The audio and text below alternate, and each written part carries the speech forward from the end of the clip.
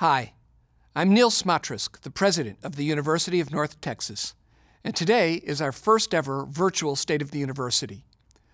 I want to thank you all for taking the time to hear about our progress and how this pandemic has changed how we do business. You all know it's been a long and challenging year, and in the face of the current pandemic, I wanted to take a moment to recognize your hard work by looking at a few of our achievements. We had a lot to celebrate last year, and we made real progress implementing our strategic plans, as highlighted in this video.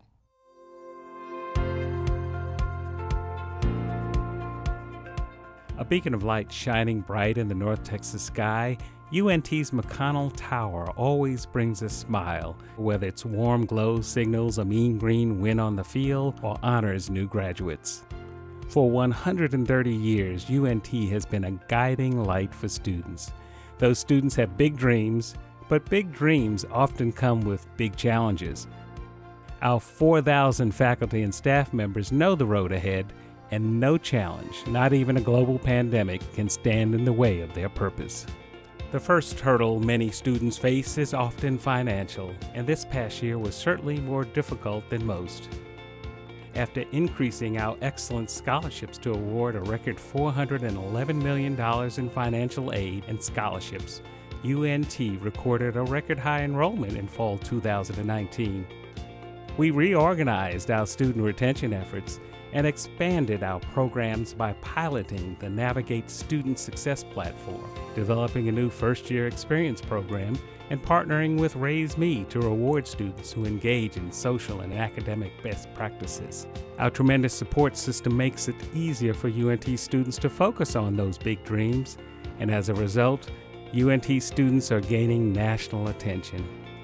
Our award-winning 1 O'Clock Lab Band performed by special invitation at the Lincoln Center in January. And while there are decades of Grammy Awards celebrating the music in our soul, we have a healthy helping of science and technology to balance us out. A UNT student once again claimed the top spot in IBM's prestigious Master of the Mainframe competition, while another student earned funding from the U.S. Department of Defense to discover new ways to protect soldiers in the field through drone research. At a national competition, our communication design students won 16 awards, 61% of the prize money and the title of best school. And our esports team ranked in the top 8 in the U.S. We love seeing our students learn, create, and shine on the national stage. But one of our favorite shining moments is when our students achieve their goals and UNT can celebrate awarding a record-setting 10,000 degrees this last year.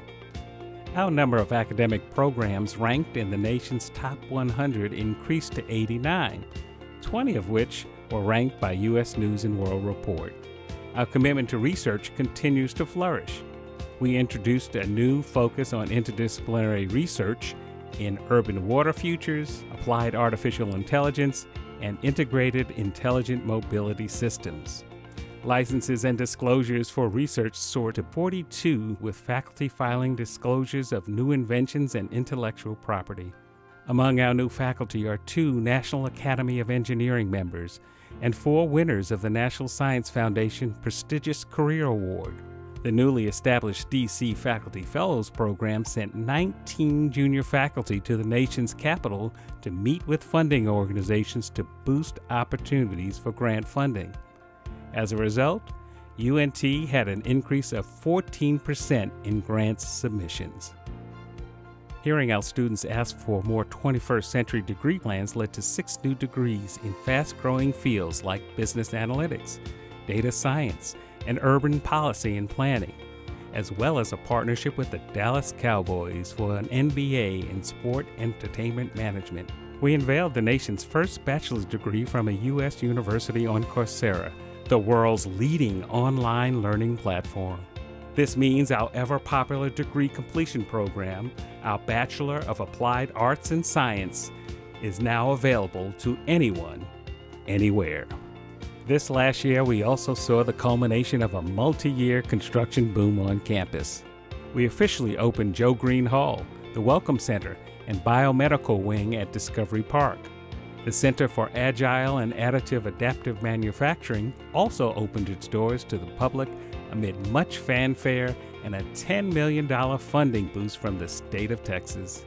Our student athletes gained a temperature-controlled environment for practices, providing welcome relief from Texas weather with the completion of the Lovelace and McNatt families' practice facility. Challenges are rarely simple, and 2020 hit all of us with a big one. COVID-19, the greatest challenge to modern higher education, has tested every shred of adaptability, creativity, and resilience in our core. But stars shine brightest in the darkest of skies, and we adapted swiftly, moving 7,700 courses online, training 1,400 faculty on best practices for remote instruction, and virtually delivering crucial student services like advising, counseling, financial aid, and academic resources. While stay-at-home orders were in place, essential personnel kept our campus safe and well-maintained, often taking on additional duties to aid colleagues. 5 advisory groups focused on academic affairs, operations and physical plant, research, safety and incident management, and student life were critical to developing UNT's multi-tiered return-to-learn plan. Because of our dedicated faculty and staff, our students are persisting at even higher rates toward their goals through the wildest of storms. We know that during the time of COVID, our students were hit hard financially, but we stepped up to help as much as we could. Nearly 14,000 awards totaling just under $12 million were given to students out of UNT's CARES Act allotment and generous donations to the UNT CARES campaign. Mentorship and engagement opportunities were created for freshmen exclusively enrolled in online classes for those in isolation. A global pandemic may have changed how we look on the surface, but it's further entrenched who we are on the inside, revealing a community at the height of its most valued character traits and exemplifying the creativity, caring, and resilience we hold dear. As if a global pandemic wasn't enough of a challenge, our country is struggling with how to address decades of social injustice, systemic racism, and trauma. This led to opportunities for our country to grow and progress as we've seen important movements like Black Lives Matter come to the forefront. Here at UNT, we have worked to make major strides in addressing equity and inclusion across our campus for our diverse populations. This past year, we celebrated the 20th anniversary of our Equity and Diversity Conference, featuring Bakari Sellers as the keynote speaker, and the 25th anniversary of our Multicultural Center. We also had vital conversations about UNT's cultural climate and our need to improve diversity and inclusion efforts across the board. This was especially important as our university was recognized as one of only 16 Tier 1 Hispanic-serving institutions in the nation this year, as well as a minority-serving institution. Listening to our students' thoughts and experiences, we developed a 5-year strategic plan, including action steps to improve the environment through ongoing trainings, hiring a more diverse workforce, and launching our Center for Racial and Ethnic Equity in Health and Society. We heard our community cry out for help. We know the time for change is now. The tower is lit. It's time to lead the way forward.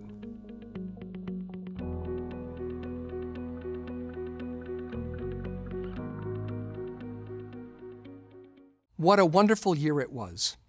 Hiring National Academy members, increasing the number of programs in the top 100, expanding our enrollment and offering more financial aid and scholarship support, implementing new retention programs, rapidly expanding corporate partnerships, major commitments to become a more diverse and equitable campus, increased research submissions, achieving HSI status, and graduating a record number of students. No wonder we've been called one of the top 10 public universities on the rise in the nation.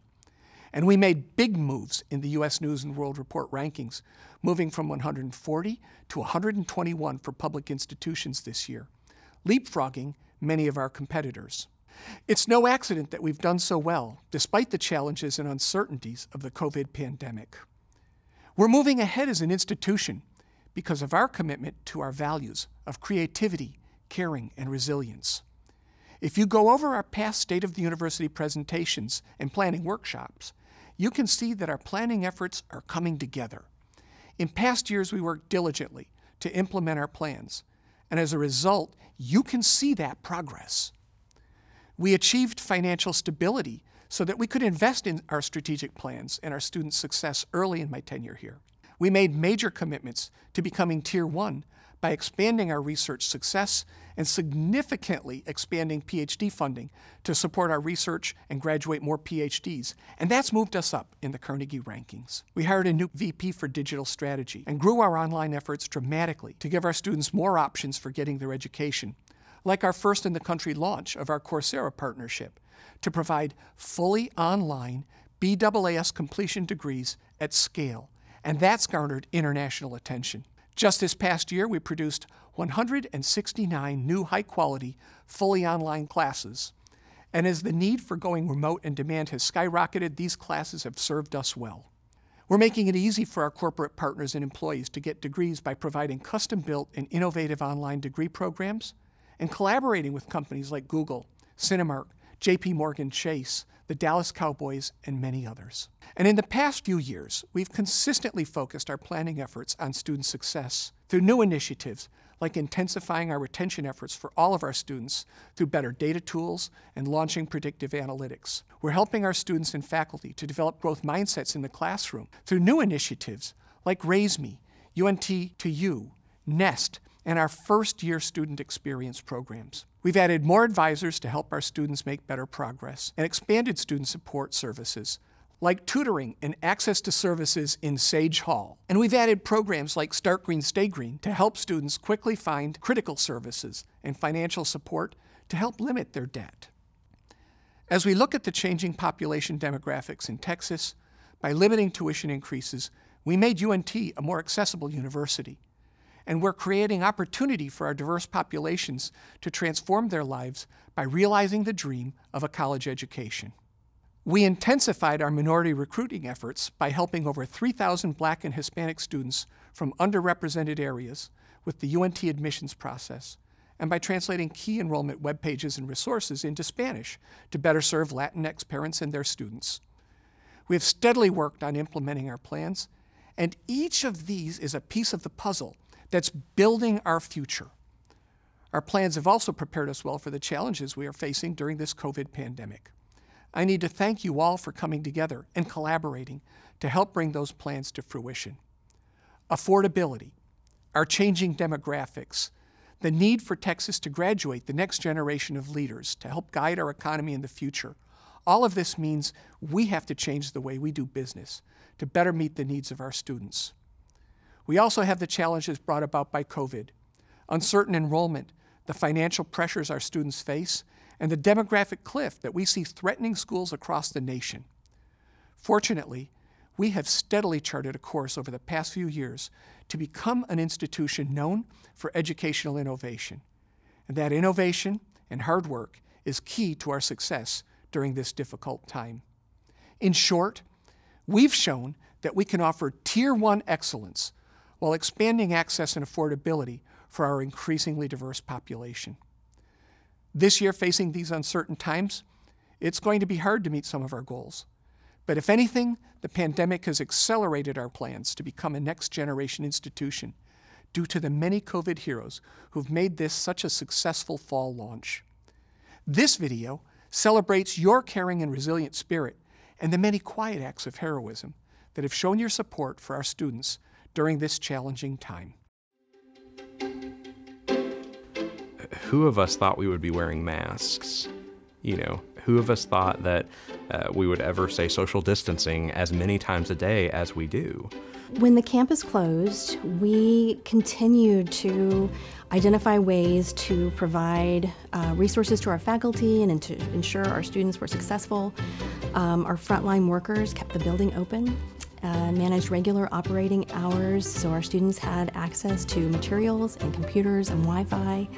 Our facilities and systems department checked out hundreds of laptops and Wi-Fi hotspots for students who either didn't own a computer or have access to reliable internet at home. We needed a central location for both faculty and students to go find that information, so we developed the Teach Anywhere and Learn Anywhere websites. And as information started coming in, it was update after update.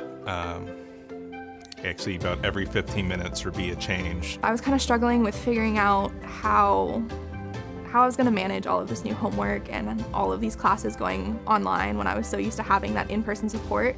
I'm very much the type of person where an in-person lecture is how I learn best.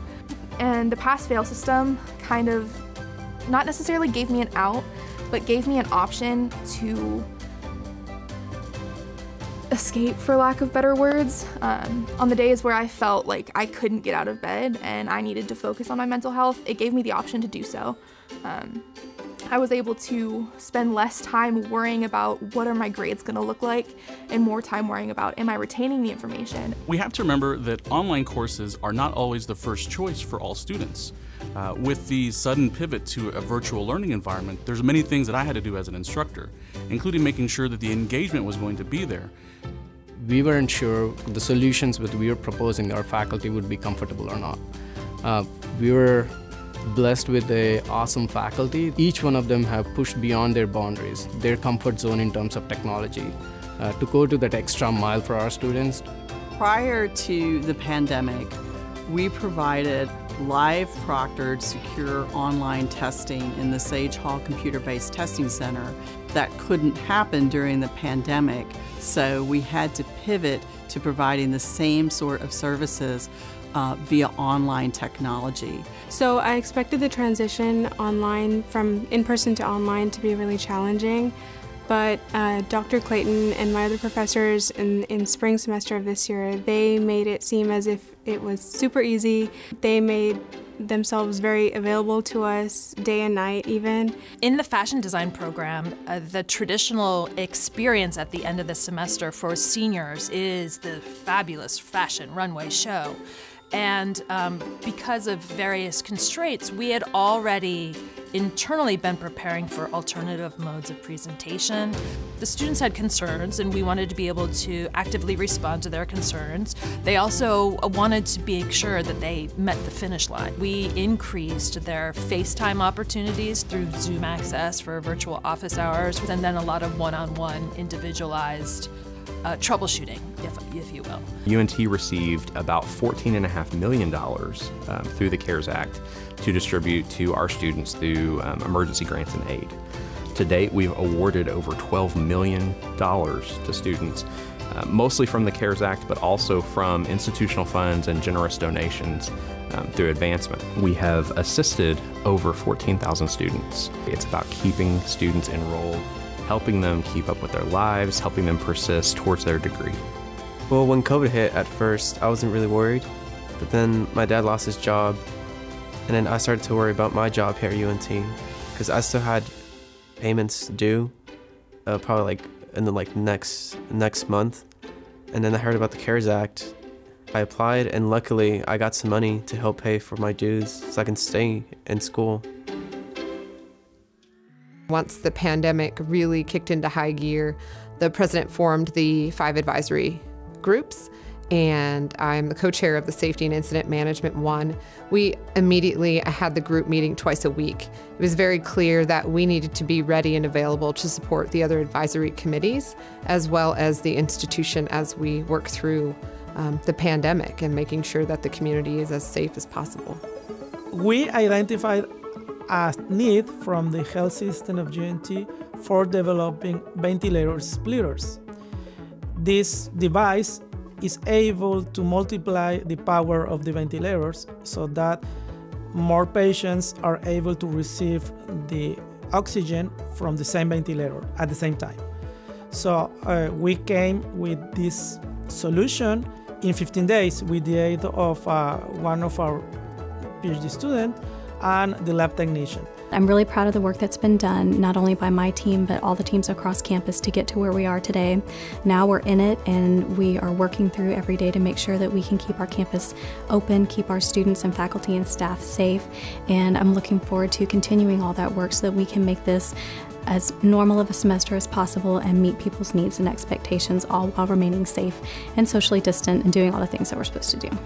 So in order to meet the 6-foot social distancing guidelines for campus, we had to go out into approximately 400 different classrooms on campus, field measure every single one of them. We've put up about 7,000 do not perch stickers. We have moved approximately 4,000 to 5,000 chairs. We've moved approximately 2,000 tables. We've been in almost 400 classrooms on campus. We have, I think I calculated it, about 150 rolls of tape, which I wish I had the footage of how many feet that was, because it's a massive amount. Now instead of just going in, sweeping, cleaning the boards and doing the classrooms, now you have to disinfect on a nightly basis. I've been here 39 years. We go through the flu season every year. We went through H1N1, but this is completely different from anything that we've ever had to deal with. But I think as a team, we're prepared and willing to do whatever it takes in order to get the job done. The world's in a pandemic, but we don't do crisis food service. When you come in to eat in a dining hall or when you eat in retail, it's our jobs to make sure that mealtime is a happy time, and so that's what we aim to do. Make sure that we were providing the best food possible. We had to adjust our service style, obviously, but at the end of the day, we're a service organization. We're trying to make the best out of it and make sure that the guests and the customers at UNT and all the students, faculty, and staff are taken care of. I pretty much have always tried my best to help parents I'm a very detailed person. With them not being able to come on campus and actually view the rooms themselves, I took it upon myself, along with some of my other coworkers, to make YouTube videos of the room so that they can get that experience of how it is to live in that hall and what exactly that hall is.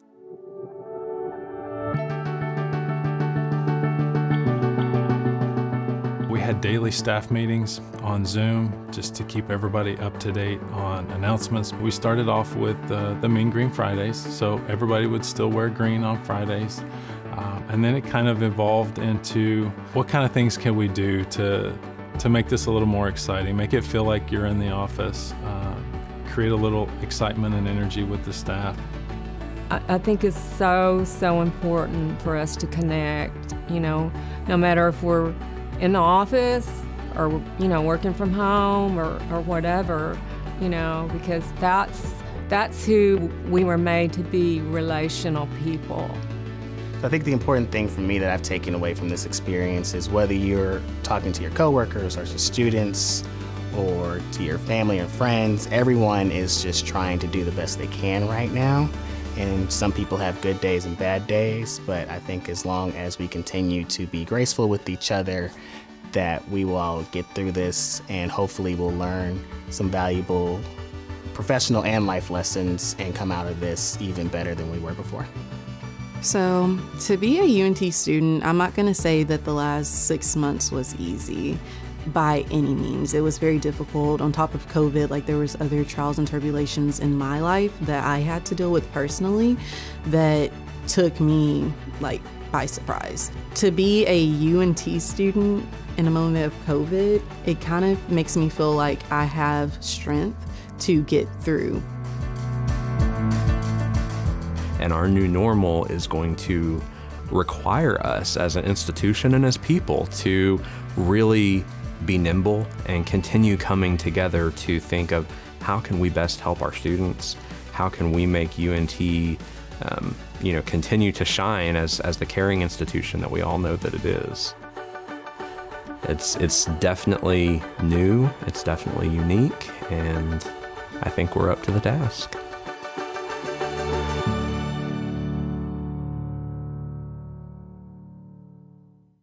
Once again, I thank all of you for pulling together to help our students be successful during this incredibly challenging time. So let's take a look at where we are now. Fall enrollment's up over 4%, and we have nearly 40,800 students, which is up about 1,500 students from last fall, where we also saw a record surge in enrollment. Our record-setting fall enrollment is due to better than expected international enrollment, a 20% increase in graduate enrollment, and the increased enrollment by our returning students, which indicates improving retention and faster graduation times. This is fantastic news.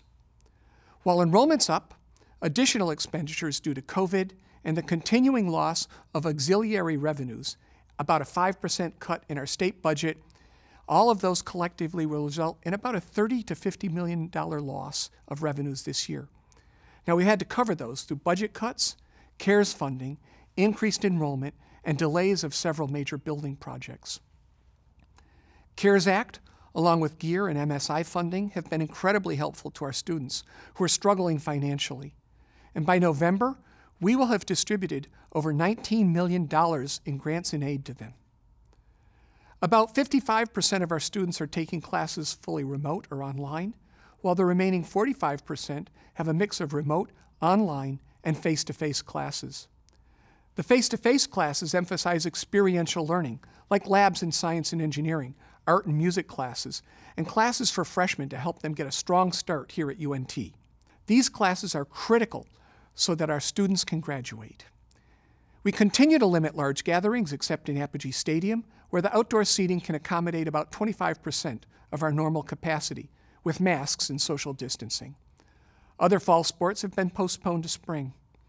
So far, it looks like most of our students are respecting our safety rules, and we continue to monitor residence halls and athletics and any places where we know there's an issue using our rapid testing machines that can test about 200 students and staff members in a day.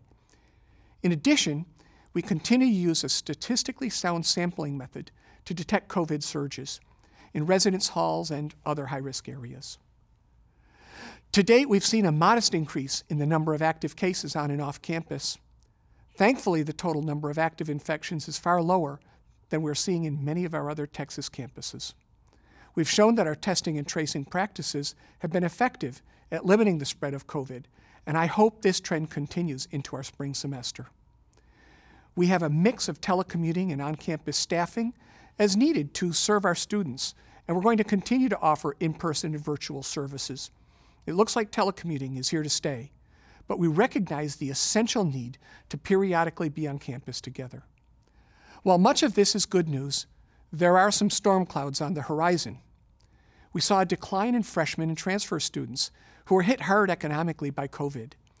It's hard to know right now if this is part of a sea change in college-going behavior or if this will reverse, but it's a fact that we need to attend to now by redesigning how we enroll and retain students.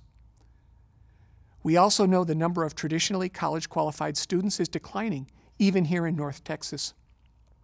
If we're going to be successful educating Texans and having a strong economy in years to come, we need to adapt to this new reality by de-emphasizing ACTs and SATs and by doubling down on student success initiatives that speak to our changing demographics as a minority-serving institution, and by creating stronger pathways to employment with our alumni network and corporate partners who are actively trying to diversify their workforce.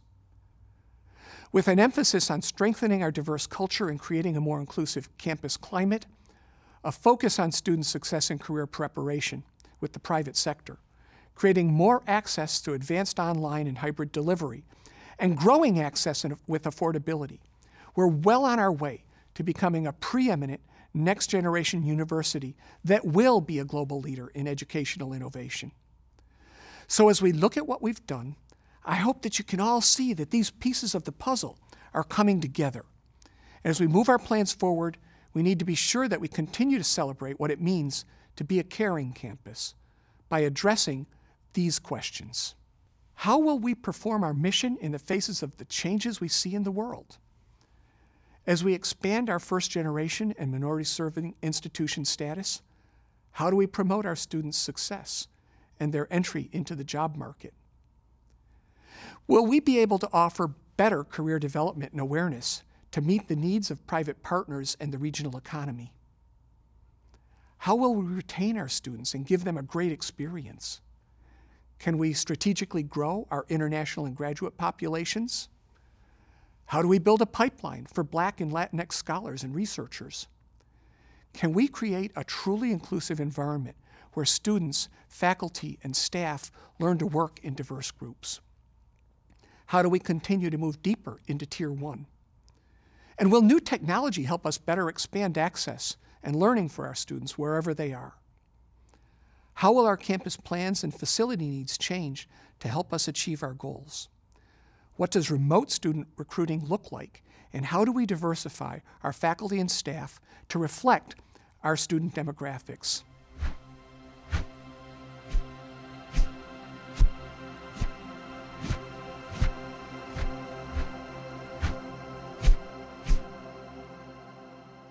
This fall, I want to charge our campus leadership with addressing these challenging questions. And as we better understand the impacts and duration of COVID and the resources that we have available, we'll present our initiatives and strategic investments in January, when I will deliver the State of the University, Part 2, to give you an update on our progress, so stay tuned. If we can begin to address these questions and develop initiatives and processes to invest in that expand what we've started, this puzzle will come together, and it will form the vision that guides us into the future. Thank you all so much for everything you do for our students and for each other. I believe the Mean Green family is stronger than ever and look forward to the year to come, knowing that I get to serve one of the most caring communities I've ever seen.